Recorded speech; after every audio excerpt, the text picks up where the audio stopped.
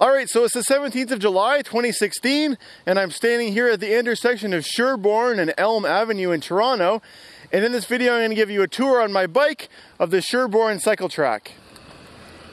Alright, so it's a beautiful sunny Sunday morning, and from this spot at the top of Sherbourne we're going to ride all the way down the hill towards Lake Ontario. So the area that we're in right now is known as Rosedale. It's the area that just north of Bloor, kind of on the eastern side of Yonge Street. And the road we're coming up to here is Bloor Street.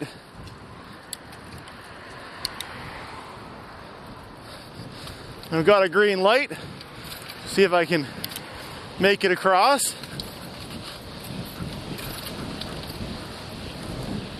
Just barely. Now the Cycletrack does begin here, but there's some road construction going on. So for our purposes it starts here.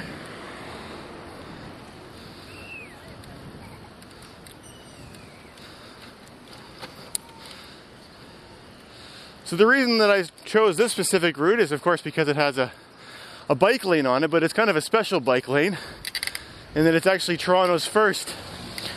It was Toronto's first cycle track or protected bike lane.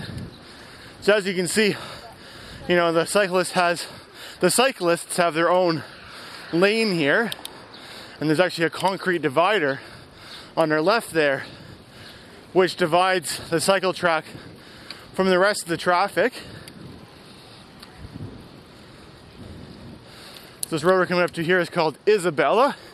The neighborhood that we're going through, at least on the left side of where we are, on the on the east side of Sherbourne, is known as St. Jamestown.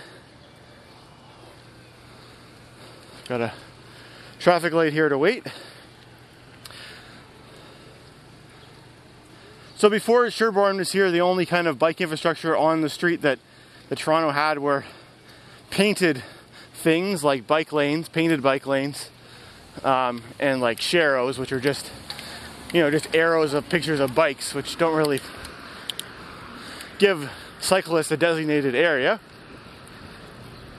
But even though this was the first protected bike lane, it wasn't without criticism from the cycling community. There's a fair number of complaints about it, but for the most part I think it's pretty good. I've never ridden on it like during rush hour, like during when everyone's commuting by bike along here, but from what I understand it gets very busy and it's kind of narrow, so it's not that easy to pass someone if they're going slow. That's one of the criticisms I've heard of.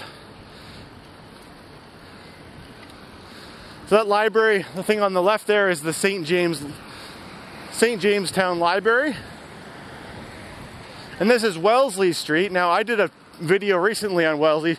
See how there's a protected bike lane there? I did a video all the way along Wellesley, which then gets to Queen's Park, and then it changes names to Hoskin, and then it changes again to Harvard, which is another street, and has bike lanes all the way along it. And most of them are protected, at least with those bollards.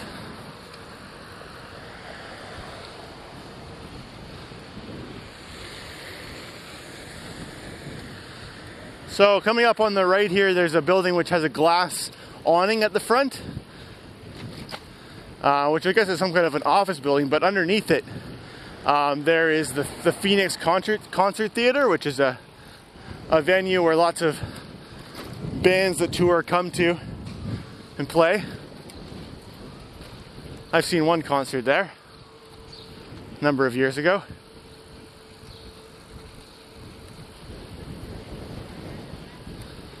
And the road we're coming up here is called Carlton.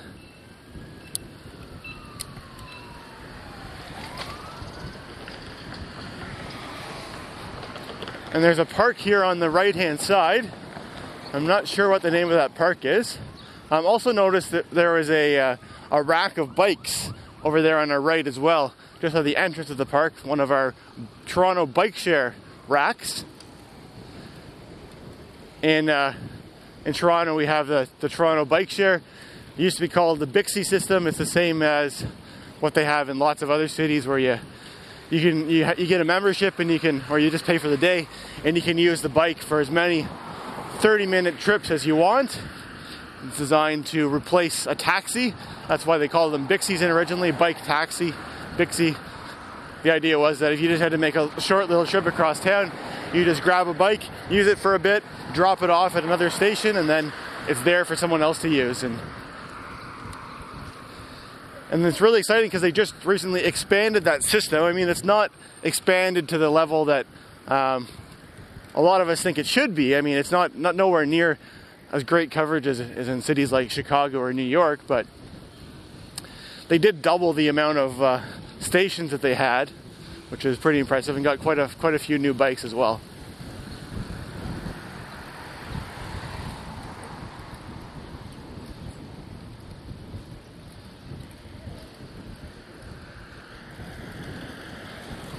I'm just going to get past these people. So it's easy for me to pass there because there wasn't actually a concrete divider at that point, but if there had been, it would have been a bit of a tight squeeze to get past. So this is Dundas Street East that we're just crossing, which is a major east-west street that crosses all the way across Toronto. It has a streetcar line that runs along it.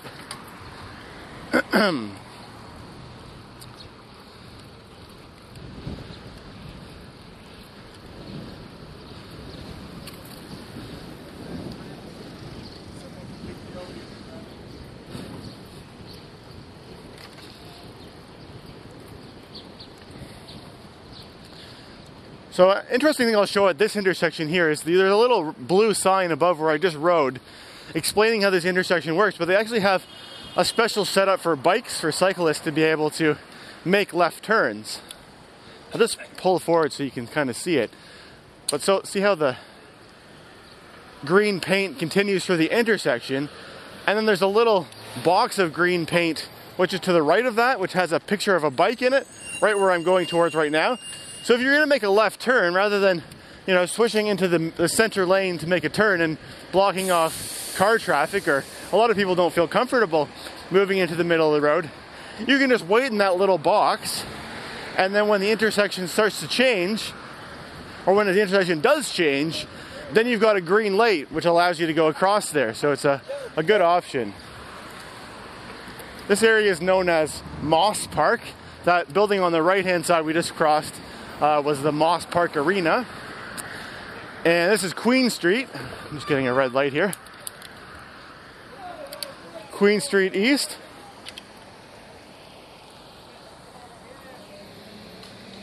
Which is another road which crosses a big section of Toronto and has a streetcar track on it.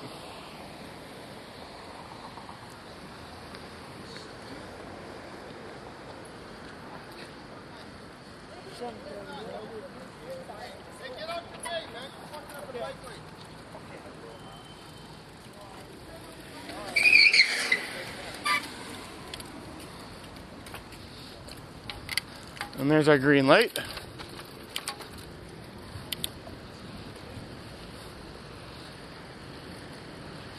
And we're just approaching Richmond Street, which is another one that has bike lanes on it.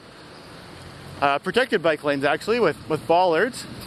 And I did a video of it when they first put them in, although at that point, the Richmond and Adelaide bike lanes didn't come this far east. But now they've extended them all the way out, actually beyond Sherbourne, all the way to the next street over, which is called Parliament. But unfortunately right now, a big section of the Richmond Street one is closed because they're doing some construction on it. But interestingly enough, all the studies said that, you know, when they put in the Richmond Street bike lane, that those cycling volumes increase rapidly, like they, increase like by 300% or something like that. So now you've got all these people that have been trained and now they're, feeling comfortable riding to work, and then all of a sudden you just take away this nice, safe piece of infrastructure that they're so used to riding on, and it creates kind of a really dangerous situation for them. So the local advocacy group is trying to get something put in to make it safer for a short term for cyclists to go through that intersection, or that not intersection. It's actually about a 1 kilometer stretch of Richmond. And then the next one is Adelaide. So the way that they work is that Richmond is a one-way street, which goes in the it goes west, and then Adelaide is the next one, and it's a one-way street that goes east. So they each have their own dedicated lane in their one way, which is just for cyclists to go in the same direction as traffic. So you really need bike lanes on both of them.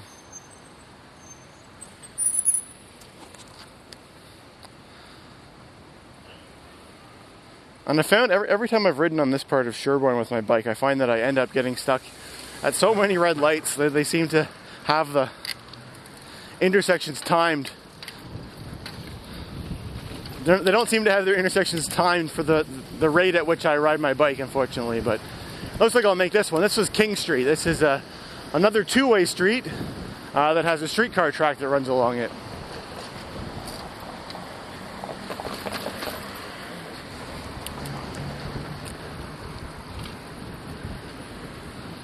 And then the next one here is Front Street, which hopefully I can make across before no, I'm gonna miss that one. So Front Street actually used to be, at one point, I don't know about in this section, but I learned in history that Front Street used to be where the lake shore was. It used to be like the last street before the water.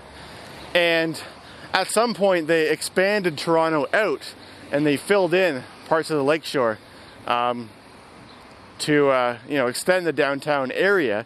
As I said, I'm not sure if it was this part of Front Street, but certainly closer to the downtown. Front Street used to be the end of the land of before water. But we're pretty close to the water anyway now.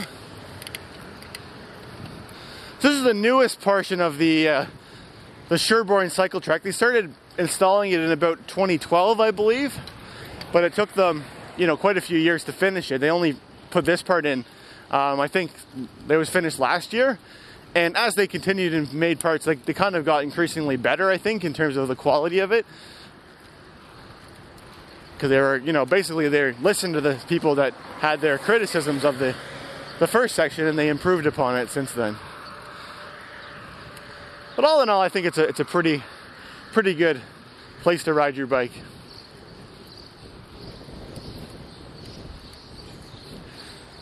So we're just about to go under our two bridges. The first bridge is the rail corridor where all of the trains come in and out of Union Station, which is our main train station in Toronto. And then the second bridge is the Gardiner Expressway, which is an elevated expressway which goes across the bottom of downtown Toronto.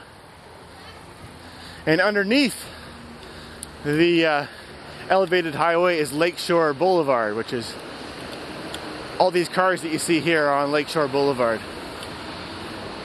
And this has always been a bit of a funny intersection because it's such a wide road that they let the pedestrians go early before they let the cars go. So you can see that there's a white walk signal ahead, but the rest of it, like the regular traffic lights, are still red.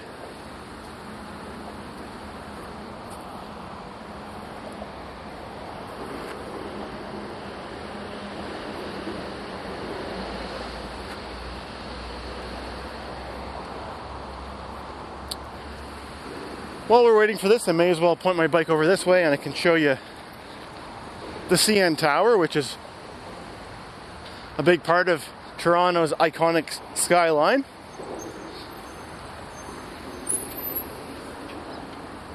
Which was at one time the world's tallest standing structure, freestanding structure.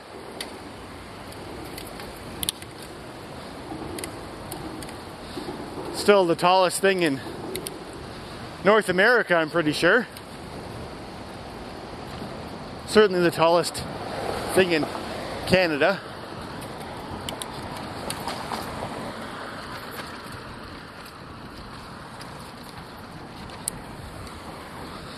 Over on the left-hand side, there's a little park.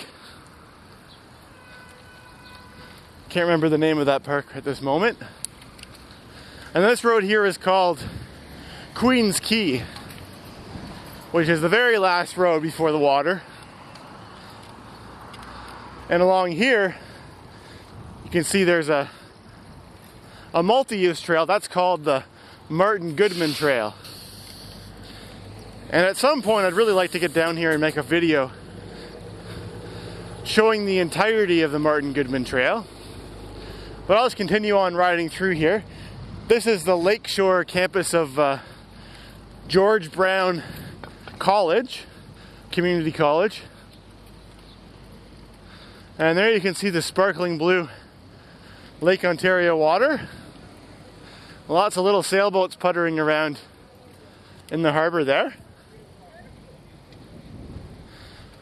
It's a fair bit of wind today, so I'm sure it'd be a good day to be out sailing.